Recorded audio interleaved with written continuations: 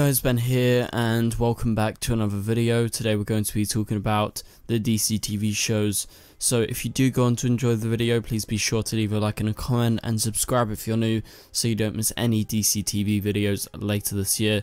So thank you for the support on the recent videos. A few of them have done very well, and I really appreciate that you guys keep on coming back. I did a live stream the other day. Thank you for your support to everyone who donated and, you know, took part in the stream. I love streaming, so I kind of want to stream a bit more. So I just wanted to thank you in a video rather than just thanking you on a live stream, because it really means the most to me that you support me. Whether that's through, you know, clicking the join button, becoming a member of the channel, you know, donating via the live streams and the super chats. But really, the most important thing to me is the fact that you guys come back day to day watching all my videos. So thank you guys, you are the best. Let's go ahead and get into this video. So this is part of my new series that I've been doing recently, where I ask you guys for questions, topics, ideas and theories, and you give me your questions, topics, ideas and theories, and then I answer them in videos about once every 3 days. It's been recently, so I'm going to continue doing this throughout the summer because I think it's very intriguing, especially when there is a lack of news. Obviously we've had some news recently, but not that much, and obviously that's going to be on other days. But then I've been doing these videos and I've been really enjoying it. It seems like you guys like it as well. So let's go ahead and get into the first question. This comes from Nikola Jankovic on YouTube, who asks, do you think that Supergirl will do a Red Daughter of Krypton brackets Red Lantern story on the show now that we have the Green Lantern mythology in the Arrowverse? This is a great question because I've thought about this in the past. I was like, how are they gonna do the Green Lanterns? Like, surely at some point, because we've had all these teasers to do with Diggle. At one point there was a person who very much so was Hal Jordan, who appeared on Arrow just for a brief like little glimpse. We've had references such as back in The Flash season 2 when Barry went to Earth 2 on the dial of, you know, the Earth 2 version of Barry. There was Hal on that, like Hal Jordan. So, you know, there's been lots of references. And then in Crisis we had that huge reference to Diggle as Green Lantern.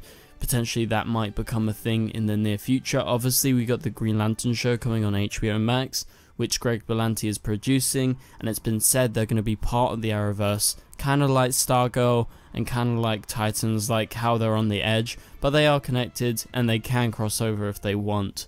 So this is interesting because I have thought about the Red Lanterns before, and I really think they would be a great villain for Supergirl to face off against. Like, to have, say, like 3 Red Lanterns, one being the main Red Lantern, say they actually do like Atrocitus. If you've read the comics, or if, you know, you've seen these different iterations of Green Lantern, such as like on Justice League the animated series, I mean, they've popped up quite a lot of places, the Red Lanterns. So, you know, you have the Green Lanterns, you have the Sinestro Corps, the Red Lanterns, and much more. You know, all those corps are created via these different emotions that they harness, you know, like hope, greed, and then obviously the Red Lanterns, they are hate. So that is how they get their power. It's derived from that hate within inside them. So they are, you know, optimal villains because they are full of hate, and that actually powers them. And I think this would be a great match for Supergirl, because Supergirl is all about hope, justice, and, you know, the American way. And I think if they're facing off against the complete opposite of that, that would be perfect. And they are, you know, like outer space villains, and, you know, what's better than having Supergirl face off against them rather than any of the other characters? Like, Legends is time travel, you've got the Flash, which is, you know, speedster villains and stuff, more down to earth. Supergirl is aliens normally. So it's a perfect match, and I really love the Red Lanterns in the comics. So what do you guys think about that? Do you think Red Lanterns are going to come? You know, the question is mainly in regards to, are they going to come? And now that, you know, we've had references to the Green Lanterns in the Arrowverse, do you think it's going to happen? Do you think it's possible? I think it's possible, and I think it would be a great thing to happen for Supergirl. Okay, so let's move on to the next question. This comes from Marcus Barras on YouTube, who asks, what is the main villain for Supergirl season 6, and how and when is Lex going to be stopped? So I've mentioned this before, I don't actually know who the season 6 villain of Supergirl is going to be. I don't really have any ideas because they haven't teased towards any new villains. So anything that I, you know, talk about will definitely be, you know, a completely random theory, you know, as in regards to maybe like the Red Lanterns showing up, or anyone out there honestly could show up. We don't know.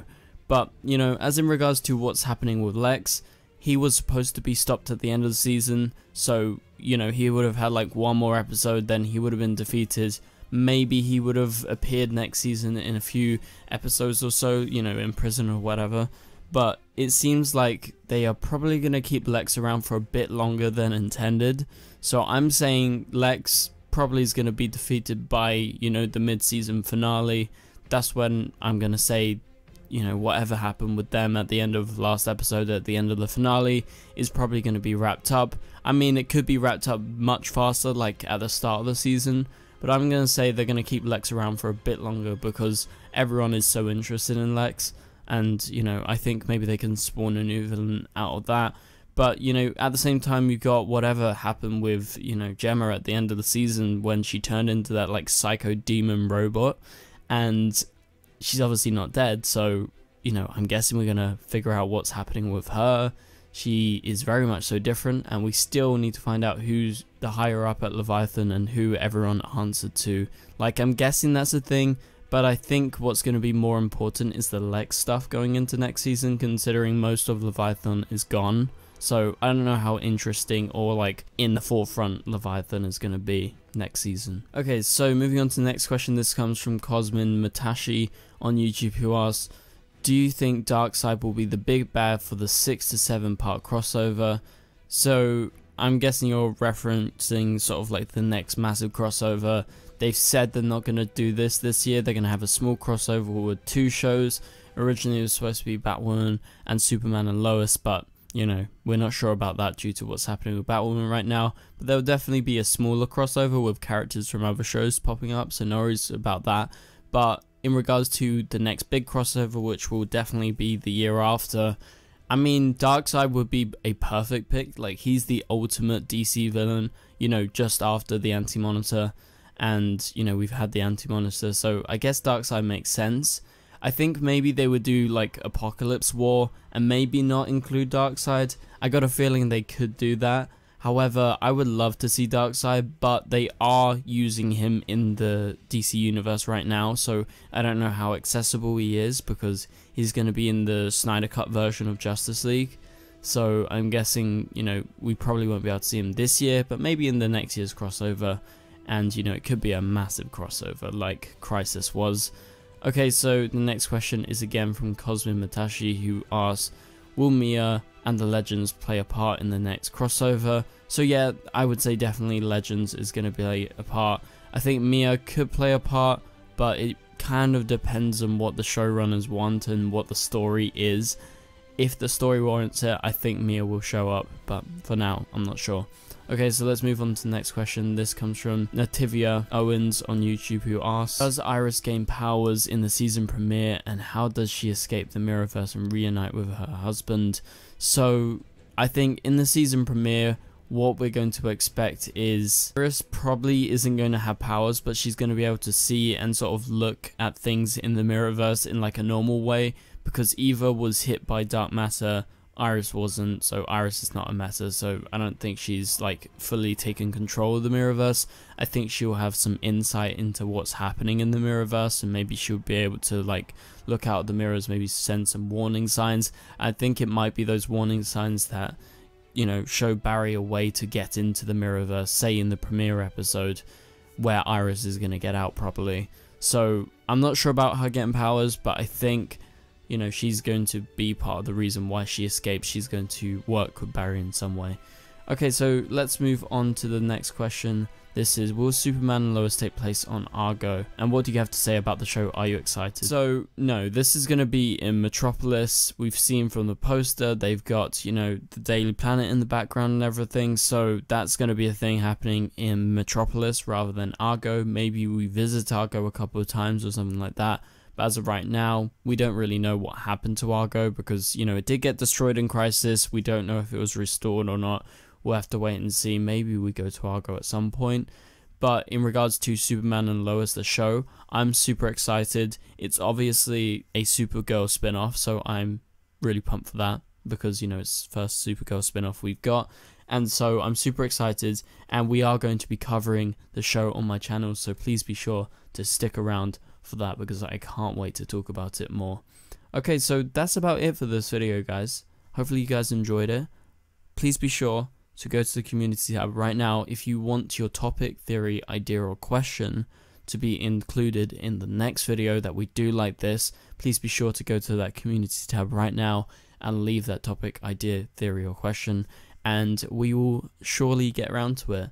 And even if, you know, you say miss a video and like your question is not, you know, included, you can just post it again if it's really good. Like, your question is going to be answered if it's really good. That's what I look for.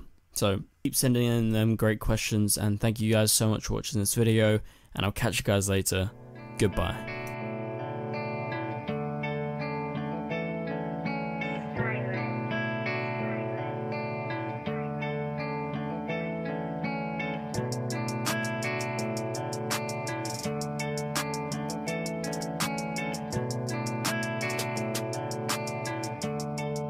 I see red.